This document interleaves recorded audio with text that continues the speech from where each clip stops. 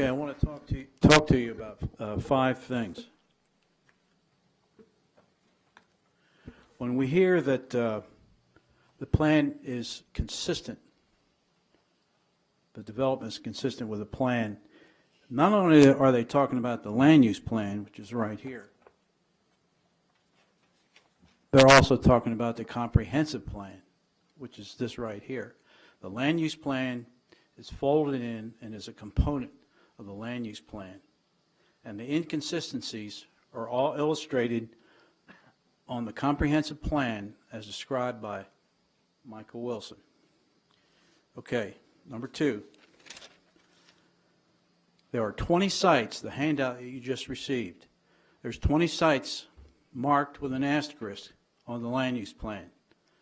There are approximately, it's about evenly split, 10 on the north side, 10 on the south side of Kingston Pike. One is already under construction, the Overlook. The second one is the one off of Smith Road. If you all approve this rezoning, it'll really set a dangerous precedent for those other 18 sites, because this proposal is not consistent with the plan.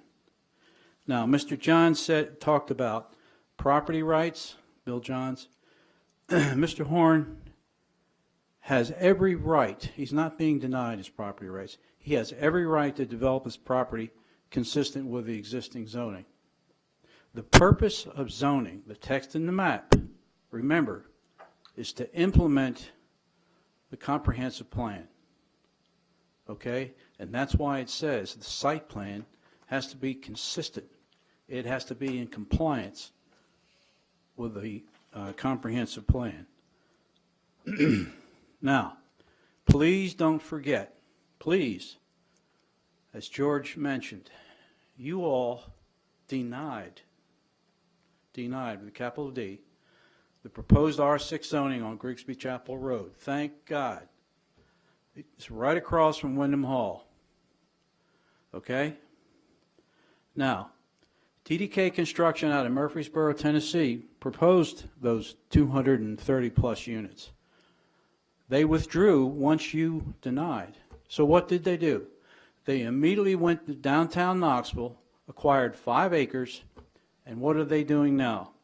They're building 238 loft apartment units with 350 spaces. They're 1 to 2 bedrooms. That's where they belong, ladies and gentlemen. They belong downtown in Knoxville, and they belong downtown in the mixed-use town center that you and the Board of Mayor and Aldermen adopted. And you adopted the comprehensive plan and the land use plan. That's your policy. You adopted it by resolution. The Board of Mayor and Aldermen and the Planning Commission adopted the mixed-use town center by ordinance. Now, my understanding that during this current year, 2015-2016, Community Development Department will undertake an update to the land use plan and the major road plan.